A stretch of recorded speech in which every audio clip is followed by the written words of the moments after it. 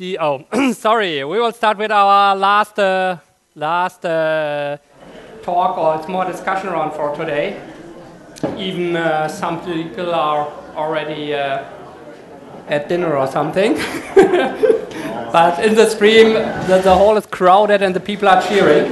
So our discussion round is about critical infrastructure and how you could save them and how to protect them. So we've seen the talk of FIF in German, and then with Stefan about manipulating the truth. And it's, I think all three here are, it's like your day job, working with critical infrastructure, with talking about it and to know how important it is and how to protect it. So because you talked so much in the last hour, we will start here. So why do we talk about critical infrastructure and what is it and why do we have to protect it? So you said you're a system administrator, right? No. IT security consultant. Sorry, it's but it's close. I mean, it's both sides of the same system somehow. In your job, what are the things which need most protection and are the weakest point in the infrastructure? What do you think? What's like the common big mistake in every infrastructure you see? The main problem always, not just in our company I'm working for, is you have time pressure, you have cost pressure, of course, on things, and you have complexity. And the bigger companies get, the more complexity you get in things. And complexity is one of the worst enemies of security, because if you don't understand what you're doing, if you don't really have anything under control, or knowing what you really have somewhere, then you're already lost because you can't secure that. Okay, so your subject was cyber peace, and of course it's about critical infrastructure. What's exactly the thing? Why do we need peace in a critical infrastructure, while usually critical infrastructure in our non-cyber world means that you have a lot of soldiers around it or a lot of police or something like that? How do you think can you protect something while you try to keep peace?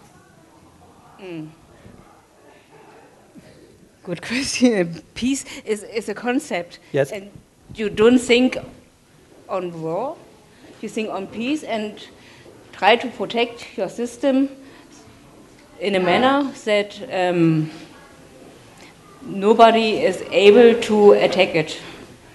So like just make a big protection around it, that you have a defense, but you don't need to actively react on somebody. Yes. Like being in a bunker and just waiting for the shells. Is it about it? Yeah, it's a bit. IT defense means really being on alarm. Yeah, looking at things, looking on events, and reacting quick. But that doesn't mean that you shoot the other aggressor or shoot the attacker, but really just block him or don't let him in or fix your problems. So it would be very good if the companies or whatever just patch and do upgrades on their systems early enough. That would help so much already. So doing full disclosure and then applying patches, basically. Okay. Yes. Yeah. Peace is really a concept because I guess human was not born to be peaceful. He was born to fight, to survive in a certain way, and this is a big change and to achieve. I mean, then we need to change the way human is working and even in the way he's having a job. Today we have to fight for a job, we have to fight to be the best, to show, to be a lot of exhibition on our skills and whatever. We have to compete, all these things like at a fight somewhere. It's not really peaceful. So, I mean, I like the idea and we should tend to reach that idea of, and to be together on that idea of to be peaceful and so on. And about the problem of infrastructure and security, it's like we always have taken in a wrong side, not, I said we, not the people here, but look at the media. They cannot make the difference between cyber criminals, cyber mercenary, and hackers. today we criminalize hackers because they can show a problem in a system. We do not recognize they are useful for that. I think in Germany sometimes it's a little bit different because as far as I understand, sometimes the government can work with a body like a Chaos Computer Club, but not always. And Chaos Computer Club can demonstrate, sometimes technology can be challenged, and have to be reconsidered, like a biometric technology and so on, biometric passport and so on. But they have to show first. But we are in a society where in most of the country, this is something you are guilty of, You are going to go maybe in jail of, or you are going to be criticized because you find this security vulnerability and maybe you show it to the public. After, of course, the ethical way will be to inform the company, and after a certain while, if the company do not react, maybe to try to find another understanding for a wider people. So that means there is first a change of position to the people who involve time, and energy to find, vulnerability.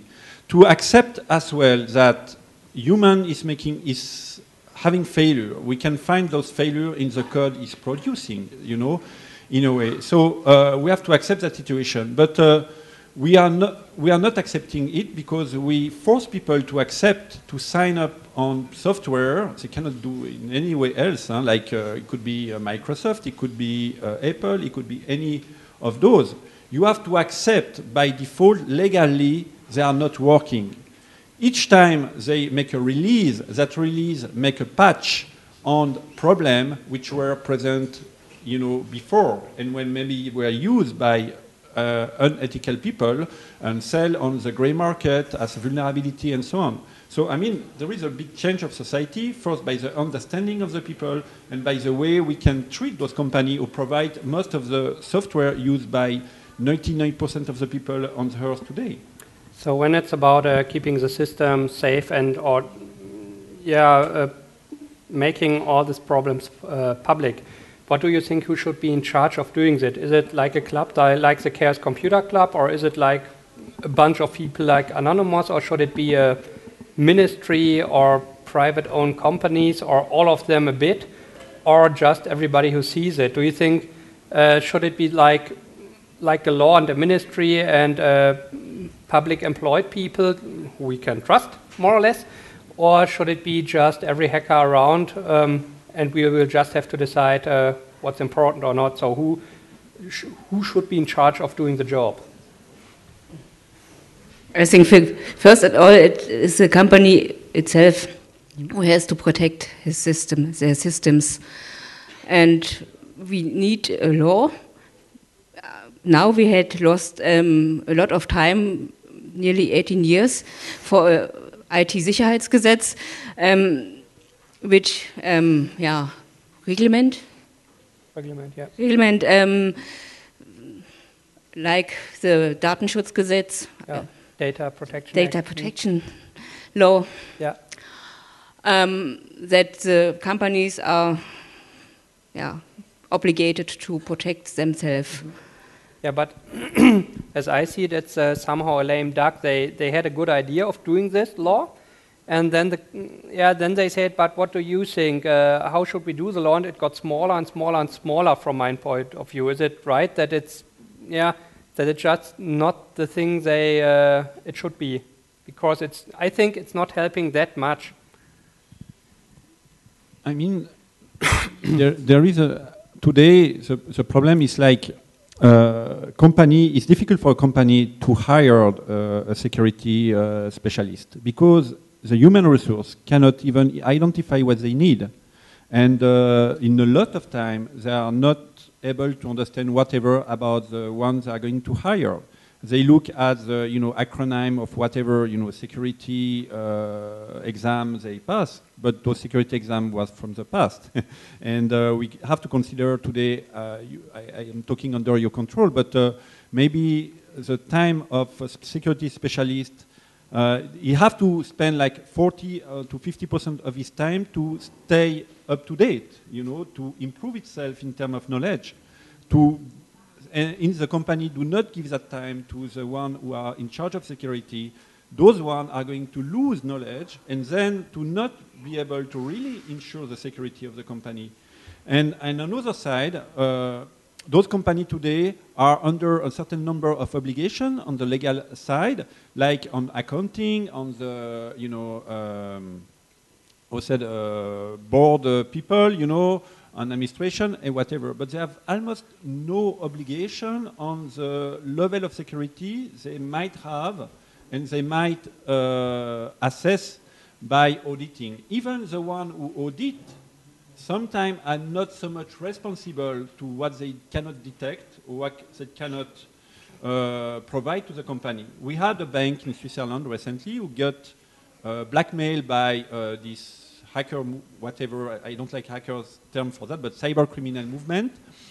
And they didn't pay, and then several files were published on the internet with customer names, a lot of information. The bank considered not as sensitive, but which are quite sensitive. But who is responsible? The bank, of course, but the one who made the audit of the bank, before. What is the responsibility? This is the open question. I think one problem we face here is the speed of the development of technology. So this links to your thing of knowledge of people coping with it, and it links to adjusting laws and regulations to it. So when you look back when the German privacy law was invented, there was no internet at that time. Yeah. There was just some mainframes and some central data centers somewhere, and there were some very good ideas for solving these concepts and the risk behind it. But time and technology have changed a bit since then, and the law was not on the same speed level. And so the same is with knowledge of people. Yeah? Things are moving so fast that you have trouble to get education over the people. Yeah, that's something you mentioned in your talk also. And the challenge is really to be on that line. And I mentioned already complexity. Maybe you can make some strategic decisions, not to have every fancy new stuff in your company.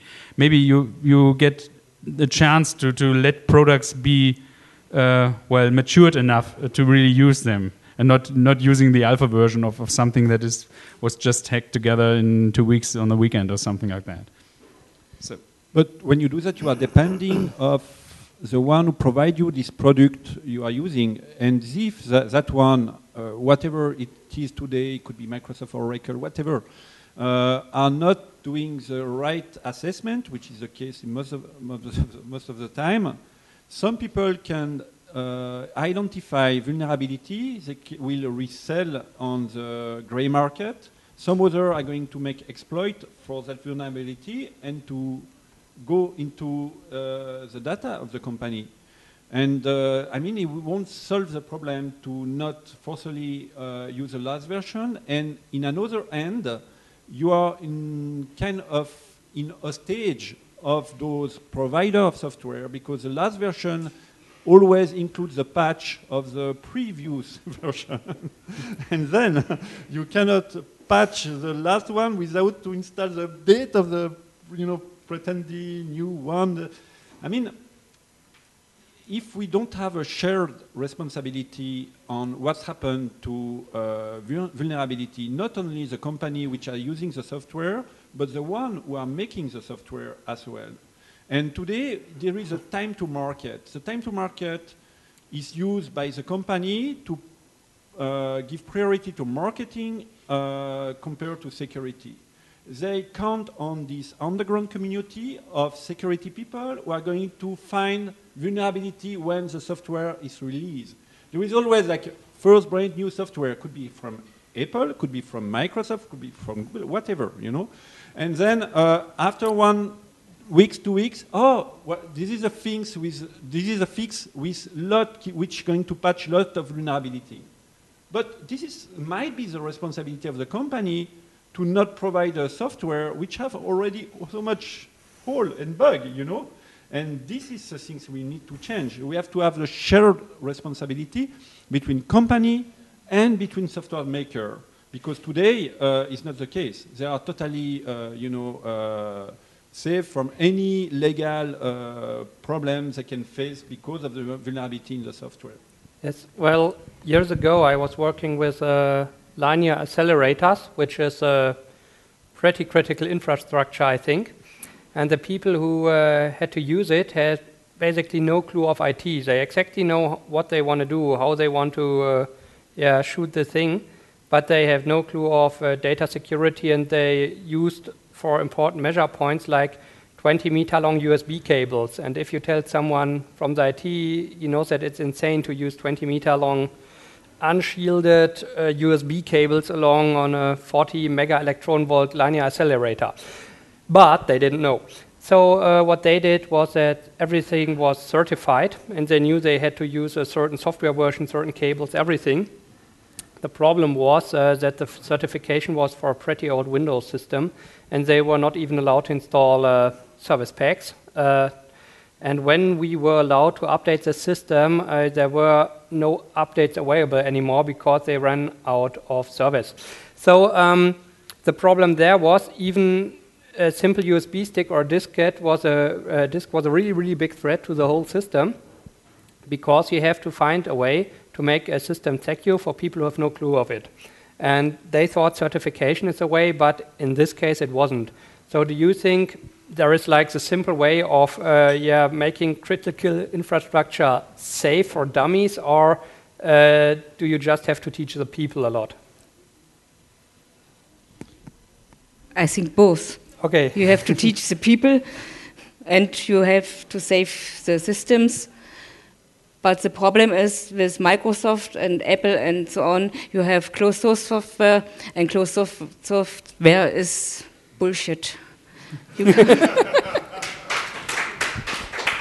So bullshit and million of code line. Yeah. So you have to use open systems, and you have to audit that systems many times. But you have to use open system, but not have a blind trust in it, because you have to audit it. You have to test it. And because the big failure of the last time was on open system, like on Shell Shock, like on SSL, like Earthbliss and so on. So I mean, this is the part of the solution, but we have to have a process we can make that audit to be more efficient on the long term, and not to expose on voluntary people who are going to give energy and time. Is all the problem like with TrueCrypt or this kind of software today.